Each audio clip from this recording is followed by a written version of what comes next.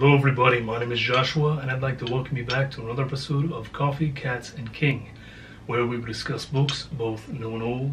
I will share with you pictures of my cats who will make you wish they were your cats, and I will drink enough coffee for me and everybody watching. First off, I apologize if my appearance and demeanor seem a bit lackluster today. I'm filming this on a Sunday, and on the Friday afternoon I got my second vaccine shot, and it's just really kicking my butt. Basically just feel like I have the flu, and you know, I didn't even think I was going to get to film, but I'm really trying to do this for you guys, and because I enjoy it. You know, maybe it'll put me in a better mood, prepare me for the work week. So I'm here today with another book review times 2. This one I was really excited about doing. This is a review for Sweet Dreams and Best Friends. As you all know, Sweet Dreams I got in a large haul a while back, and Best Friends was sent to me by Juan from Plagued by Visions because he thought that the covers meshed together very well, which they do. And so I was really excited to do a comparison of the two, since it's clearly the same artist for these two. And aside from that, this was my first William H. Johnstone book and my first Ruby Jean Jensen book, so I was doubly excited. I'd like to start with the William Johnstone Sweet Dreams. Excellent cover. Unfortunately, I'm sad to say that the cover, I think, is probably the best part of this book.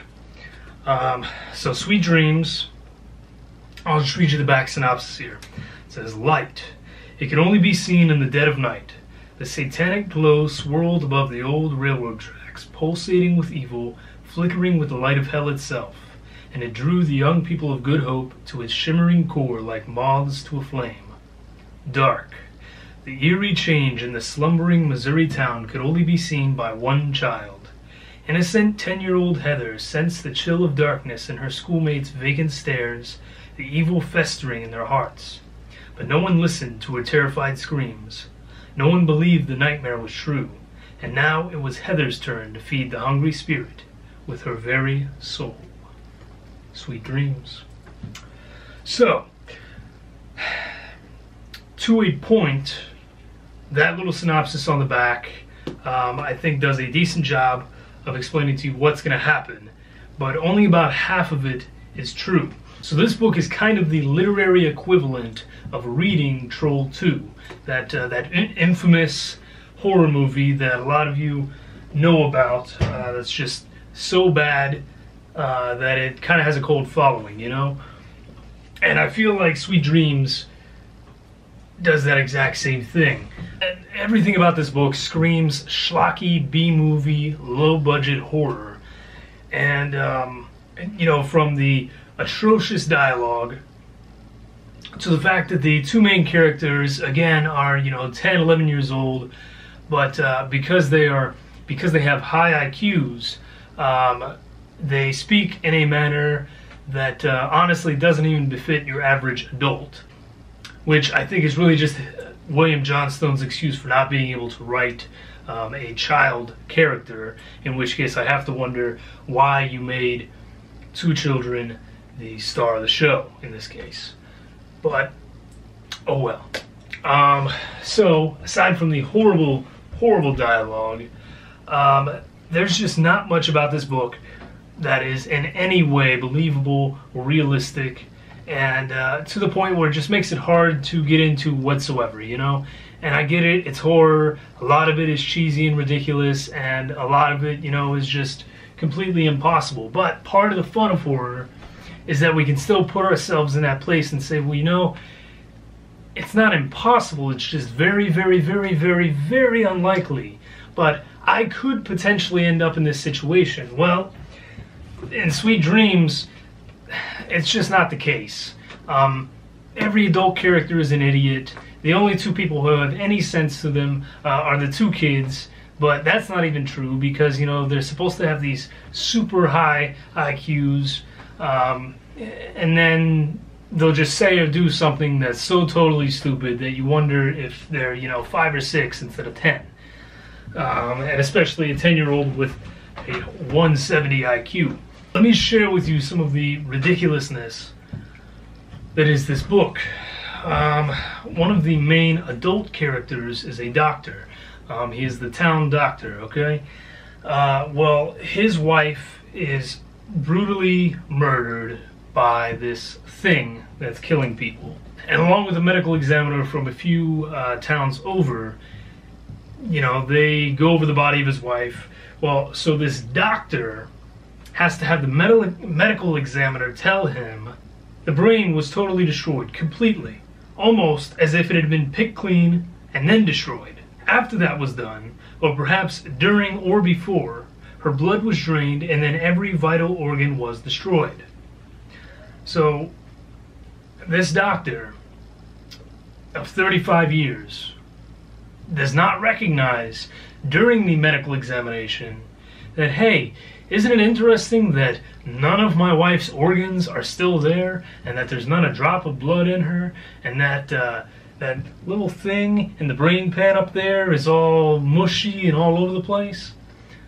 So I found that weird. Like I said, the characterization all around was just awful. Every woman was just either a sexual deviant or an absolute nightmare of a person. Characterization sucked. The violence was just awful, absolutely awful. What did make it entertaining for me is that in my particular copy, whoever had this book before helpfully highlighted every instance of cursing or anything to do with sex or anything to do with extreme violence.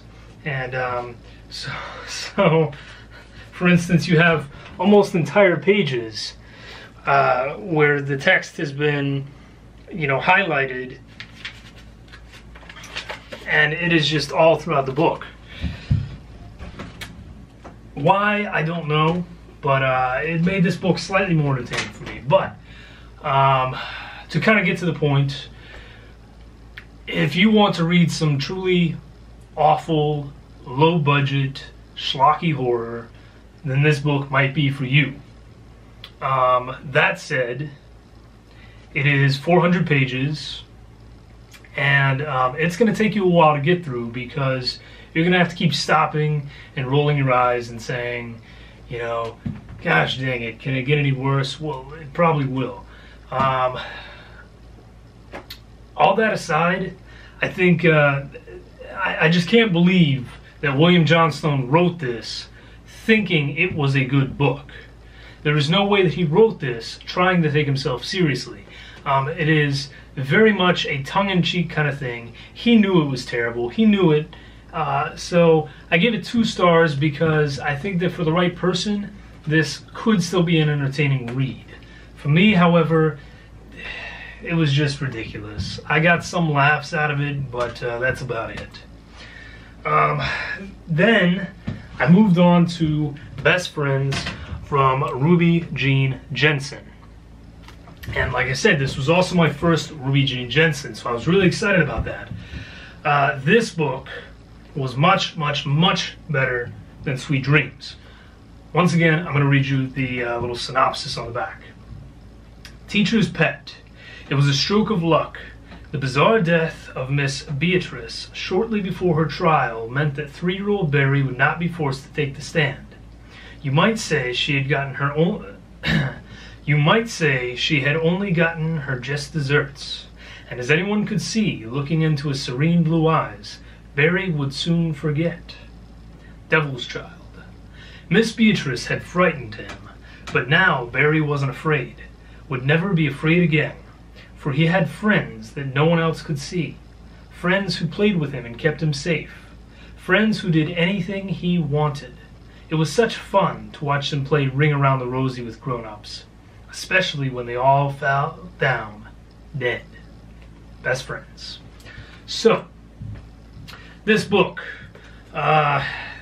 deals with some heavy material in that the star of the show is Barry, this 3-year-old boy. His father had been sending him to a daycare.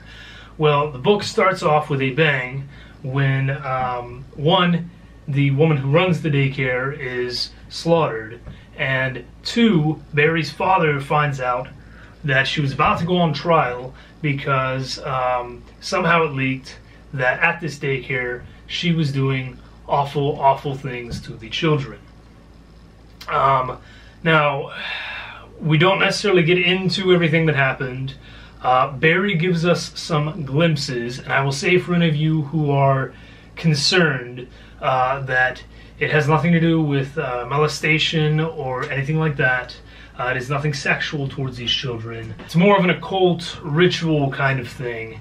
But we get some of that from Barry. The book itself, though, is just very well written. I can see now why people collect these Ruby Jean Jensen novels, why her books are so highly sought after. Not only do they all have killer covers, but she was genuinely a really good writer. And so like I said, Best Friends starts off that way, where we find out all this at one time about Barry and what he's been through. So now he is incredibly mistrustful of women. He can't stand to be touched by women. If they talk to him, then he just kind of cringes and, you know, goes inside himself a little. And so the doctor who checks him out suggests to Barry's father, suggests that they go away for a while, that they get away from home for a while. And they have this lovely cabin upstate, but, you know, Barry's father has to work. So he suggests this woman that used to be his patient. She'd been through some pretty terrible things, lost her family in a bad accident, and he thinks it would be good both for Barry and for this woman. So she is hired to take the whole family to the cabin and stay there for the entirety of the summer. Now throughout this, we learn of Barry's best friends, a boy named Reed, who is really just an older, much stronger, scarier, meaner version of Barry, as well as this weird conglomeration here of animals that is called Juno. And that's another thing that was really exciting to me, is that this cover, you know, sometimes these crazy covers, they don't actually occur in the book. Well, in this case, you were introduced right away to these two, to Reed and Juno. And so that was really exciting for me, because the whole time I had a very clear mental picture of these two, and it added to the whole story for me. But so Reed and Juno have a very protective nature, and so anything that they perceive as a threat towards Barry needs to be taken care of, and will be taken care of, usually in a very brutal fashion. The problem being that slowly, more and more, it seems as though Barry no longer has control of these two, and so that's where the horror kind of ramps up. So this book does a lot very well. Like I said, the writing is stellar, the characterization is great. I thought that the character of Barry, as you know, as an abused child, was excellent. You know, like I said, anytime a woman tries to talk to him or get near him, he panics. When the woman who's taking care of them tries to hold his hand, he freaks out and starts screaming and goes running out the door, and they have to catch him. You know, it was just, I thought it was a very realistic portrayal of how a child would react in this case. And, I mean, was it hard to read? Absolutely. But it was compelling in that manner. Like I said, much in the way that I complained that Sweet Dreams did not at all feel real, Best Friends felt very real and felt like something that could maybe, in that tiny little space that's, you know, in the back of our heads as horror fans, maybe it could happen, and maybe this awful, terrible thing, you know, might truly happen. And so it just worked. I mean, it did. It just worked. The book from start to finish was excellent. I loved every moment of it. So at the end of the day, Sweet Dreams ended up with 2 stars, and Best Friends ended up with 5 stars. Easily one of my favorites right now. I will definitely be on the search for more Ruby Jean Jensen in the future. William Johnstone, I know I have another one of his books in there somewhere from this same collection. I think it's a book called They or something, They, Them, something like that. Anyway, I will give him another shot, but I truly hope it was better than this one. Ruby Jean Jensen, maybe I'll get lucky and find something else from her, but there you go, guys. 2 stars, 5 stars. As always, I thank you for joining me. I apologize if this one was, like I said, a little all over the place. I know my voice isn't as strong today. I'm just, I'm really feeling it from this thing, and I'm hoping that I can beat it by tomorrow and get back to work. So, thank you. Have an awesome day. Have a great week. Stay strong.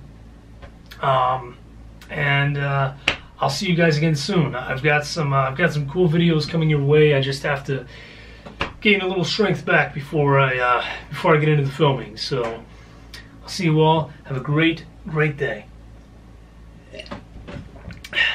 Cheers.